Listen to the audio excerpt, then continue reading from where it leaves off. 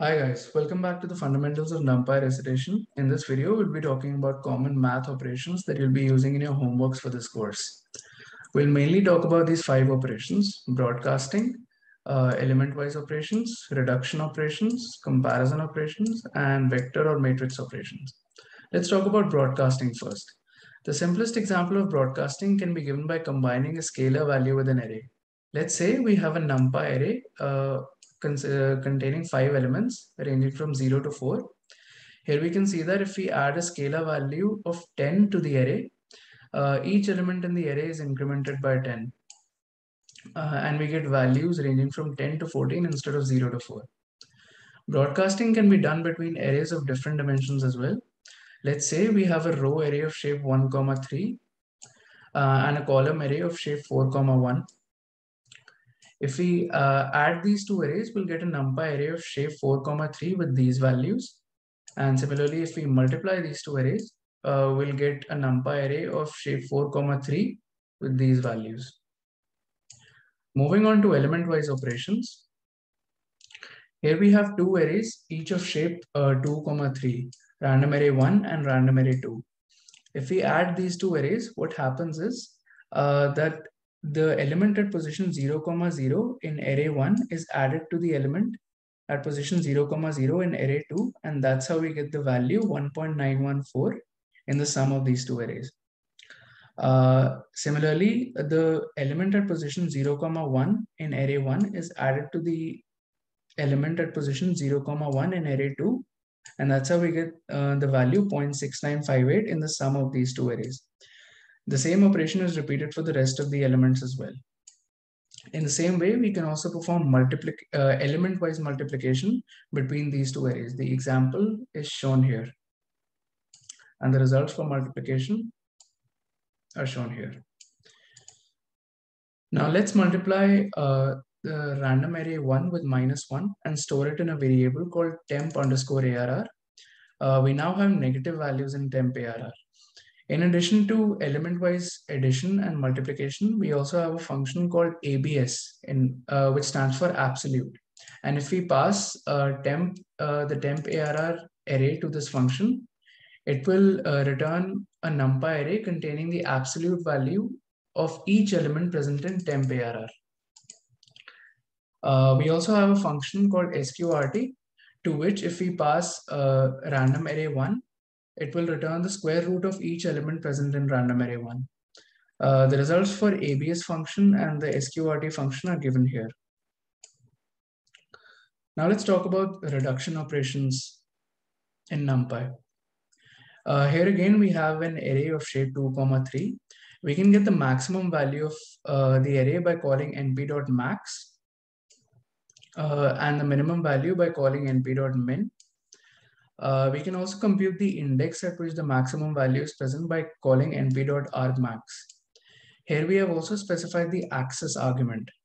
Notice that if we do not specify the access argument in these functions, we get a scalar value. Otherwise, we get an array. We can also compute the index of the minimum element of the array by calling np.argmin function. Similarly, in order to compute the sum, mean, standard deviation, and norm of a NumPy array, we can call np.sum, mean, std, and norm on the array.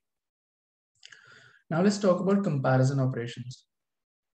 If we have two NumPy arrays of the same shape, say 2, 3, we can perform element-wise comparisons such as the greater than operation, less than operation, and not equal to operation on these NumPy arrays. These comparisons will return a NumPy array containing Boolean values, and it will have the same shape as random array 1 and random array 2. We can also call functions like all and any on these on the resulting Boolean NumPy arrays. So all function tests whether all array elements belong to along a particular axis evaluate to true or not, and the any function tests whether any array elements along a particular axis evaluate to true or not. Now let's talk about vector or matrix operations. Here we first consider two vectors called array1 and array2. We can multiply these two vectors by calling np.matmul, or we can also use the @ symbol to compute the multiplication of these two vectors. Even for multiplying a matrix and a vector, we can use np.matmul or the @ symbol. In addition to multiplication, we can also perform the dot product between two matrices. Here we have taken two matrices as arguments, but these can also be vectors. And if the matrices have only two dimensions, the dot product can also be computed using the @ symbol. Now let's talk about the tensor dot operation. It's important to learn about this operation because you'll be using this function in homework 2, where you'll be working with convolutional neural networks. Let's see how this function works. Here we have two arrays A and B of shape 3, 4, 5 and 4, 3, 2 respectively. In order to perform tensor dot operation, we first need to specify the axis along which sum reductions are intended. For array A, the axes are 1, 0, and for array B, the axes are 0, 1. For array A, this corresponds to 4 and 3, and for B, also this corresponds to 4 and 3.